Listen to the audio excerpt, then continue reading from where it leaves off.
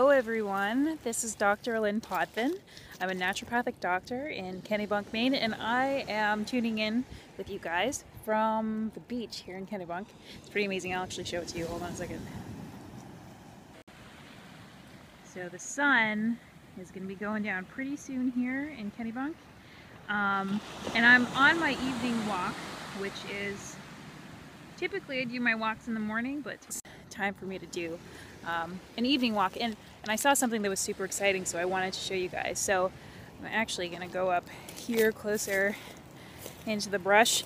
And what we have here, you can see these really bright red fruit-like things here. So these are called the rose hips. Now if you look at all these bushes here, so these are amazing Maine coastline wild rose bushes. And during the summer, what's really amazing is how awesome the blossoms on these things smell. Really comes out in the ocean air. But what's left after the flowers have died off is a rose hip. And these rose hips are fruit-like, and they actually can be dried and eaten. These ones are kind of close to a roadway, so I probably would not eat them just because there's a lot of exhaust fumes and things like that they've been exposed to. But these guys are super packed with vitamin C.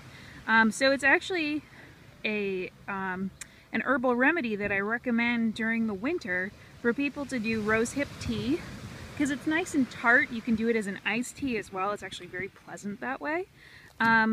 But you can use this as a source of vitamin C. And you can actually buy it in tea stores and things like that. Do it as an iced tea as well. It's actually very pleasant that way. But you can use this as a source of vitamin C. And you can actually buy it in tea stores and things like that. But I just wanted to share that with you guys. If you're out taking a walk and you see rose bushes, you can see that there's actually a lot of really wonderful medicine out there for you. So I'm Dr. Lynn Potvin. I'm a naturopathic doctor, and I am calling out to you guys from Kennebunk, Maine, down on the southern coast.